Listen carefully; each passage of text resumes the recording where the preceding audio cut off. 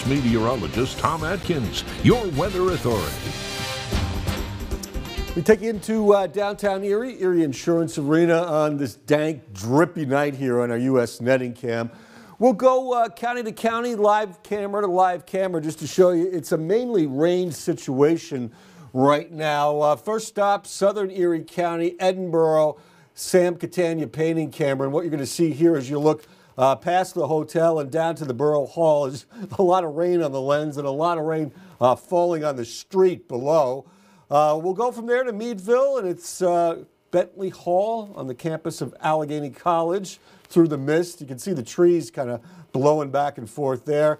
And the historic Flatiron Building, downtown Warren, with drops on the quick fill camera right there. So this is the way it is all over the area, and we're going to use radar just to show you how the pink has been out here. This is where you can get some mix, but most of the snow is up in New York State. So as you take a look at what's going on, basically you got temperatures staying above freezing along the lakeshore as you go on into tomorrow.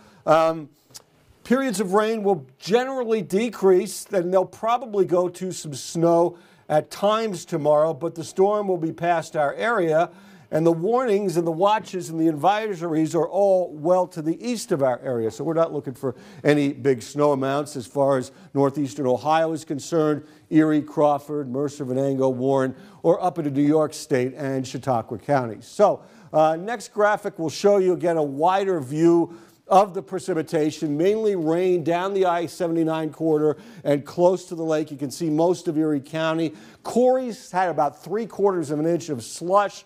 A lot of Crawford County, including Conneautville, Sagertown down to Blooming Valley. And here's where you can get some more slush. Warren County, Clarendon, Sheffield, and up to Sugar Grove. So models showing rain mainly taking over, and then as you go into the morning, some snow backs into the area.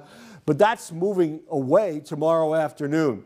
Our temperatures in Erie got up to 44, and as we said, they're staying above freezing tonight.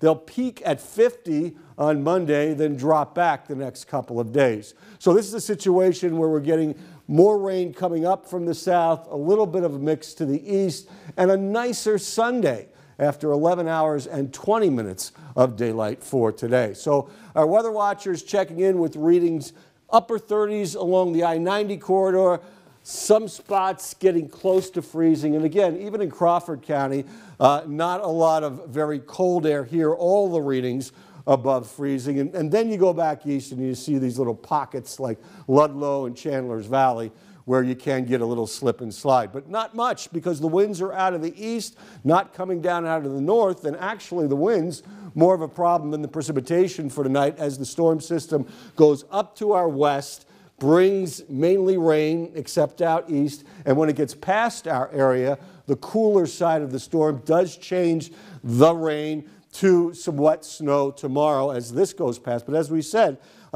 even though it's chilly and damp, temperatures still above freezing for tomorrow and no major accumulations. Tonight along the lakeshore, windy, blustery, rain and raw, 31 to 34. South of 90, Corey and Titusville and Franklin, rain, snow and wind, maybe a slushy inch in the far eastern areas. You're at 21 to 23. And again, as advertised, mountains of Chautauqua, Warren, Forest, Bikini gets a mixed bag, but only up to an inch with temperatures near freezing.